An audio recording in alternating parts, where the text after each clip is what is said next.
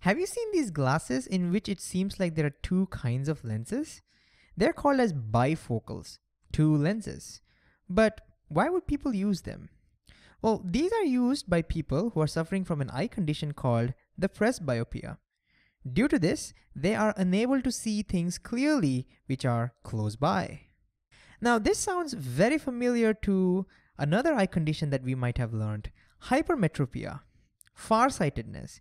Even in that condition, people can see things far away, but they are unable to see things clearly which are close by, right? Well, the effect is the same, but the cause of that is different, and that's why they are named differently. So the cause for presbyopia is the loss of accommodation power. So let's explore this in detail now. First, let's recall what accommodation is. Accommodation is where our eyes adjust their optical power depending upon the viewing distance. For example, if you're looking at things which are far away, the rays of light from that object would be pretty much parallel to each other. And now to focus them onto the retina, notice the bending required is pretty small. So the optical power needed is pretty small. And as a result, our eyes will be relaxed.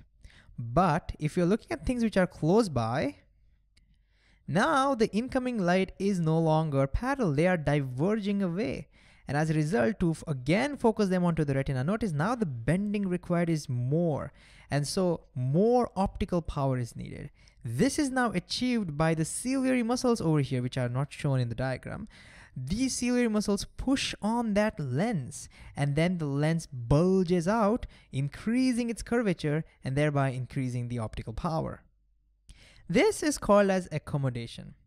Now imagine if we lost the power of accommodation. Imagine if our lens lost its elasticity. What would happen then? Well, if you're looking at things far away, our eyes will be relaxed, no problems here. But when things come close by, now we have problems bulging this lens. Because the lens has lost its elasticity, it has become hard. Now the lens will not bulge, it's hard to push it, and as a result, the optical power will not increase. And as a result, the rays of light will not bend enough, and so it will not focus on the retina. And that's why, due to this, we will not be able to see things which are close by. So the cause for presbyopia is the loss of accommodation power. On the other hand, if you're dealing with hypermetropia, or even myopia for that matter, that is not due to accommodation. There, accommodation it has nothing to do with accommodation. Those conditions are due to abnormal shape of the eyeball itself, or the abnormal shape of the eye lens. And we've spoken about this in great detail in a previous video. So if you need more clarity on that, then it'll be a great idea to go back and watch that video and come back over here. But in short, presbyopia is related to accommodation, whereas myopia and hypermetropia are related to the abnormal shapes of the eyeball and the lens. Another difference between presbyopia and the other two is how you even get these defects. Myopia and hypermetropia are found to be pretty genetic. It also depends upon the environment you're in. So you may or may never get myopia or even hypermetropia in your life. That's totally possible. But presbyopia is almost unavoidable for most people. You see, presbyopia has nothing to do with your genetics or anything. Even though your eyes are perfectly normal in the young age, as one enters into their 40s or mid-40s, we slowly start losing the elasticity of our eye lens. And eventually, even the ciliary muscles that carry out accommodation, that tends to wear out. And so how do we correct them? Well, to correct it, we need to provide extra optical power, extra converging power when you are looking at things close by. And that's what these bifocals do. This lens over here, which is at the bottom of the glass, this is actually inverted. This is the bottom when you wear it. So this lens, which is near the bottom, is a converging lens. So this is converging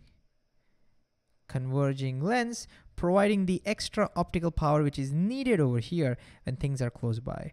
And the reason it's provided at the bottom is because whenever we are looking at things close by, like when we're reading something, our eyes usually tend to be towards the bottom, right?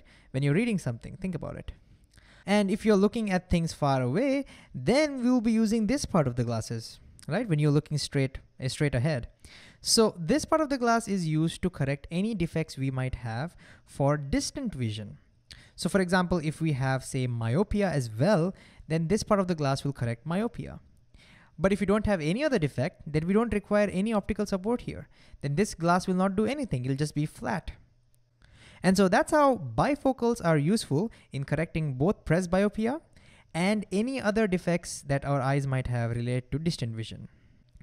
And by the way, these bifocal glasses are pretty outdated today. They are replaced by what is called progressive glasses.